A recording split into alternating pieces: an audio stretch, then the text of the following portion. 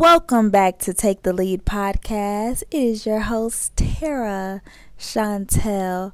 I hope you've been maintaining, keeping your spirits high, and staying hydrated out here because it is real. This has been a chaotic week. But before we jump into it, I got a question for you. Are you ready to lead by example? Be the example. The example begins with you. Episode number 47, Black Power. Yes, Black Power. I need the fist up in the air, and I need you to say it with me. I'm black and I'm proud. It's a great week to be black. It's a great decade to be black. It's a great year. It's a great day. It's a great lifetime. I want to thank all my ancestors for paving the way for us to be in this moment today, for us to have this connection today. I want to thank my ancestors because of their resilience, of their perseverance, of their hard work, their tears, their fight, the energy they had throughout this whole journey, the mindset of never giving up, for us to live our dream, for us to shift this playing field. This generation will change the narrative. This generation will make the impact. This generation will break the chains off. This generation will change the mindset of others. This generation is gonna make it happen. We are about to do something revolutionary. Being black is a blessing. Being black is lit. Being black is the latest trend. You know, everybody want to be black until it's time to protest. Everybody want to be black until being black, you get shot at. Everybody want the rhythm, but not the blues. And as black people, we got to understand that we not for everybody and everybody not for us. So it's okay to have things exclusive for your brothers and for your sisters. Be proud in that. It's only exclusive. Sometimes you just can't sit here. This ain't for you. You ain't invited to this cookout right here. Sometimes we gotta just have our own backs out here. It's okay to be exclusive to your people. It's okay to love your people. And it's okay to protect your people. On Take the Lead podcast, let's talk real. Let's talk black. Talk black to me. In one way, we are going to make a revolutionary act is if we continue to uplift each other. We have to continue to protect each other. We have to continue to speak out with the injustice of America and how they treat us. We can't criticize our brothers. We can't criticize our sisters. We can't call them out their name.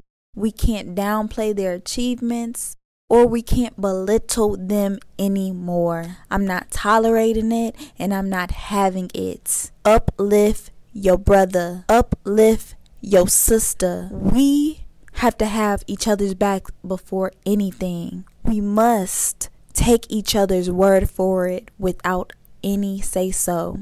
Take their word for it. Whatever they say goes. Do not but this, but that. It's no rebuttal.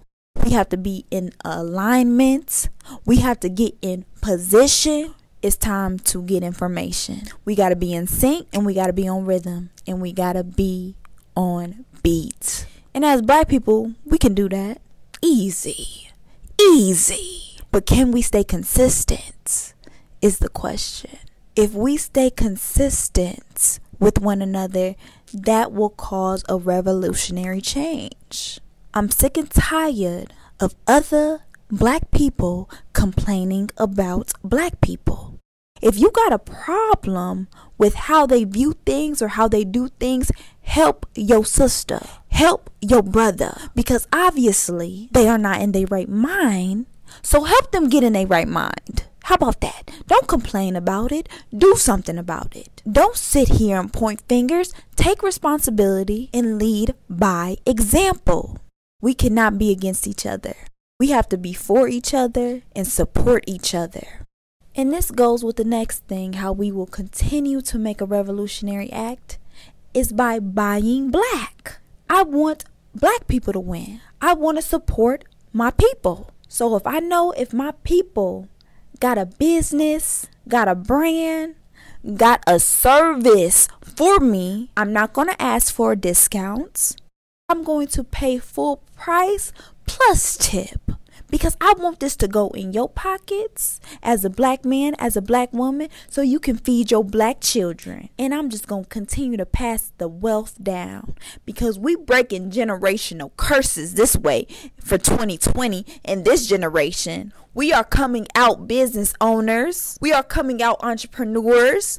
We are coming out starting something. We are breaking generational curses. But how we can do this is by having our own, having ownership. I understand that we have been taught by society, that society has brainwashed us to believe we have to work in order to survive, in order to provide for our family. We have to work and make somebody else rich while we're miserable, while we're depressed, while we're getting disrespected at the job.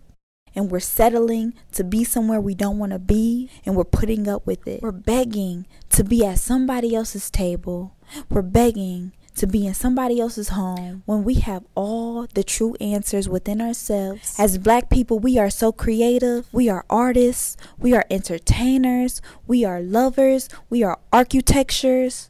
We are leaders. And we cannot feed into the negativity. We can't feed into the noise. And we can't have our mind in lack. Think abundance. We have to be creative. We have so many ideas. It's time to solve the problem. Don't be the problem. Solve the problem. Be problem solvers. So whatever problem you have throughout your day, figure out a way you can fix this problem so you can make your life easier. Then it will be a ripple effect. Solve a problem that you run into every single day. So then once you solve that problem, now you can make a profit off of that problem. And then you can help other people, other black people, with that problem they had as well. Because you're not the only one with these problems. You're not the only one with these issues. We are in this together. And when we realize that we are in this together, we can then begin to help each other, carry each other out of this. But it starts with supporting each other. It starts with uplifting each other, encouraging each other, and motivating each other. We have to stand by each other. We got to hold each other tight and hold each other down. We all we got. We are all we got at the end of the day. And once we realize this truth, we will then stop living in self-hatred. Do you understand the opposition wanted you to hate yourself? Do you understand the opposition wants you to complain about your own people? Wants you to hate your own? They want you to hate you. It's time to love on you. It's time to love your hair. It's time to love your skin. It's time to love your nose. It's time to love your hips. It's time to love them lips. It's time to love you. Because once you love you from the core, from your melon skin, from the core, you will then begin to love your brothers and sisters. But you gotta start with you. And you can't try to change anybody. You gotta get to the level that they are at and accept them for them, and then build them up. Build them up. Don't break them down. Don't break your peers down. Don't break your sister. Don't break your brother down. We have to build each other up. We have been broken for years. We have been broken in pieces for years. It's time to fix the problem, and it's time to love on each other. And the only way we can begin on loving each other is by loving ourselves. With the Black Power movement, the next thing we can do is get organized. We have to get organized, and we have to come up with a game plan to win this game. And that is all of us talking to our peers, bringing self-awareness, awareness to situations that calls for change, starting organizations, starting movements. You have to start something. You have to start whatever it is, launch it, do it for the people, do it for the culture. But once we get organized, we can then start moving in position and start executing on the ideas, on the movements, on the causes of change once we act on our position here. And we all have roles in this, and you got to learn how to play your role. Everyone is not meant to be in the front line. Everybody is not meant to speak. Everybody is not meant to lead. So you got to know your position and play accordingly. Play your role. Play your role. Because it's necessary and it's needed. You are the glue to this movement. Play your role and you are needed. Show up. Show up every time. Keep your word. We have to put our resources together. If one person got money, the next person has the location, the next person has the equipment, the next person has the food. We got to come together like that. Make it shake. Come on. It takes a village. You bring that, I bring this. Come on. It's a potluck up in here. It got to be a potluck. Once we continue to uplift each other, we get organized, we support each other, we start making chess moves out here. This is checkers, not chess. This is a marathon, not a sprint. This is a process. It's going to take time. Stay patient, stay down, but you got to stay thorough. The key to this is being thorough, okay? You can't fold out here. You got to pick a side. You got to pick a side. Pick accordingly. Play it smart and play your cards right, because at the end of the day, they don't care about us. And how you gonna stay solid and how you gonna stay thorough in these streets is by knowing your power. Knowing your power comes with knowledge. So if you are knowledgeable of self, you know yourself, you know your roots, you know where you came from, and you know who you came from, you can then unbreak the chains, get out of the slave mindset. Conscious out here, aka woke. You gotta get woke. We can't be zombies no more.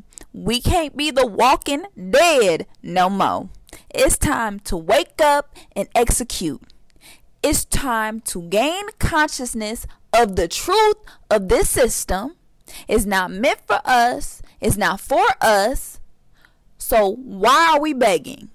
Why are we complaining to be in somebody else's house, to be sitting at somebody else's table when they don't want us there? They don't care about us. You know what we gonna do now? We gonna set up shop and we gonna get it done, because like we always do, we can get it done. We make a way out of no way. We are creative at the end of the day. You know, as black people, we are the most funniest people in the world. We are hilarious. We know how to laugh off the pain. We're so giving, we're so generous, but we then turn a cheek on our own because they taught us that. They taught us how to hate each other. So it's time to unlearn and relearn. It's time to operate your mind, to level up, love your own. Love your own. Understand how the system is built, and it's built for us to be oppressed. It's built for us to be injustice. It's built to set us back. It's not built for us. We have to move accordingly, and we have to stick together, and we have to love ourselves, because once we love ourselves, then we will love our brothers and sisters. I love you, Black King. I love you, Black Queen. Self-Love Manual is available on Amazon, and that's gonna give you all the gems right there on how to love yourself. It's game, it's knowledge, it's wisdom, all wrapped into the manual.